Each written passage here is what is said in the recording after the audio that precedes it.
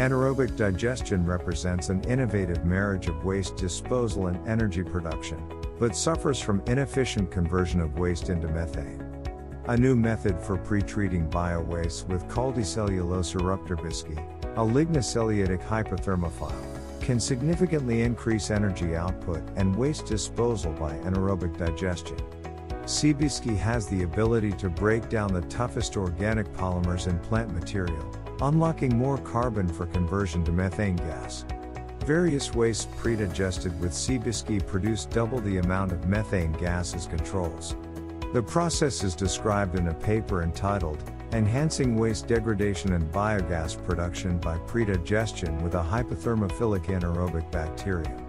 The process, patent pending by 𝐕𝐸𝐿 LLC, was published in the September 2021 issue of Biofuel Research Journal, and we would like to invite you to read the full paper for free on the journal's website at www.biofueljournal.com.